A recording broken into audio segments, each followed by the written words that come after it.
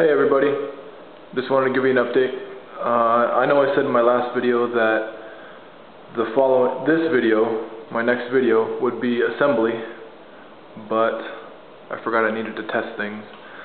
So I'm waiting around for some parts to get here so I can get accurate testing done.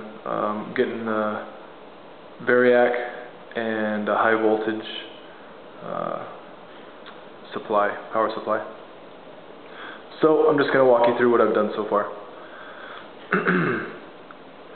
So in the last video I was telling you that I wanted to use 3 electron extraction grids, and I wanted to show you how I made those. I got 400 mesh screen and aerators. These are the aerators. I used 2 aerators and then cut the 400 mesh into circles the same size and sandwiched them together so that the aerators are on both sides of the 400 mesh. And I stapled that together and soldered the wire to the staple, and that creates a really good electron extraction grid. And once I had all these 3 connected, as you'll see in the next pictures, I was still able to push air through that.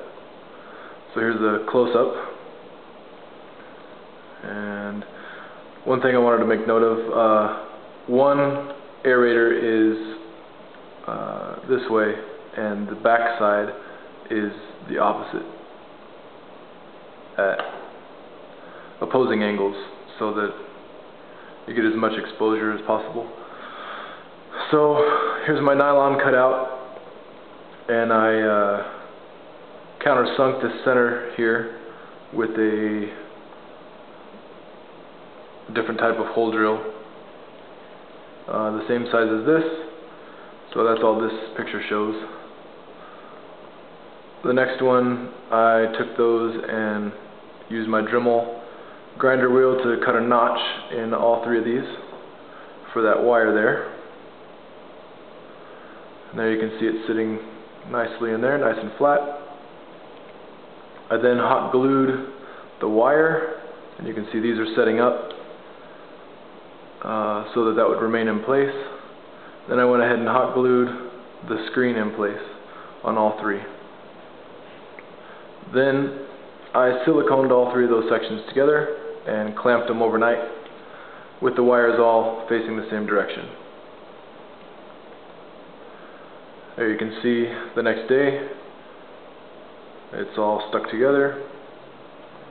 I did that to make sure that everything was sealed. Then I twisted all the wires together, soldered it, cut the other 2 strands off, and I'm left with just 1 strand of 2 wires. I also drilled a hole and tapped that, and then put my wire in the hole. That's just another angle. Now, I didn't have any access to a milling machine. I asked friends, I went around town and asked machine shops if they could do this for me, but they couldn't. So this is my setup. I just clamped a 90-degree V, what do you call that? Iron bar, we'll just call it that. V iron. And then clamped my Dremel in place and just slid my stainless steel pipe along once I had it marked off, and was able to cut those out. Here you can see the finished slot design. It's a little jagged, but it's done.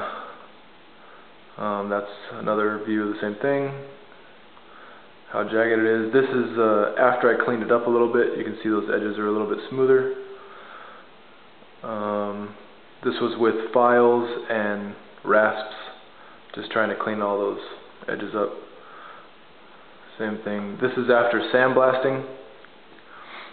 After I got the big stuff off, I went ahead and sandblasted it so that I'd get it even finer. And I wanted to show you what I plan on doing with this. I purchased these off eBay. They're each a different color, red, green, blue, and white. And I made some modifications, but basically this is what they are now. And they fit perfectly right in here, so I'm going to show you that. That's just showing you the different colors. This is with them inside the slots and looking down one end of the pipe. That's how it's going to be, and that wire is going to be suspended right through the middle there, so that you'll have full exposure of 4 different bands of light. I also wanted to show you my spiral design. I had enough tubing left over. My clear tubing was long enough for me to cut it in half and have enough for 2 different designs, so I went ahead and marked it off and cut a spiral out.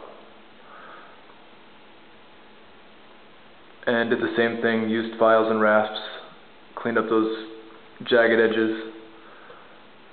Oh, this is just a picture of how many Dremel grinder wheels I went through. It must have been at least 20. There's a picture of them side by side. They're the same length, approximately 6 inches, just under 6 inches. And yeah, just to show the different designs. This is not what it's going to look like. In the last video I showed you how you're not going to be able to see this.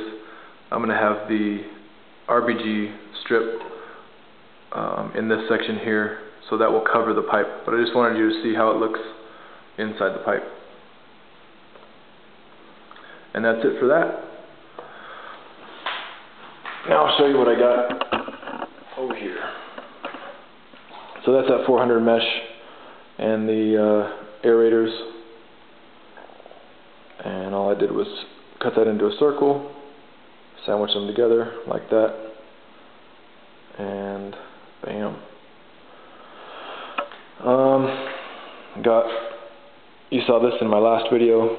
This is the 28 gauge galvanized wire. I wasn't sure if that was going to work or not, so I got stainless steel also. And this is 0.7 millimeters. I think that's the same size Russ is using. That was the size of the drill he broke, so I went off of that. So this wire is about half that diameter. We'll see what works when I get all the testing equipment available. This is what I have so far for the spiral design, and I'm going to do the same setup. There's the finished end piece you saw in the pictures. There's 3 electron extraction grids there, and the entry point for the gas. And what I did here with the 28 gauge wire was twist it together on that bar that we talked about in the last video. And that's how we're going to have access to it. I'll suspend through the center of that. So on both designs we're going to have the same end caps. I haven't cut them out yet for the slot design just yet, but I wanted to show you where I was at. Finally got these things cut out, and I'm pretty excited. That was my biggest hang up. And I have one of the 3 pieces that I need to test with.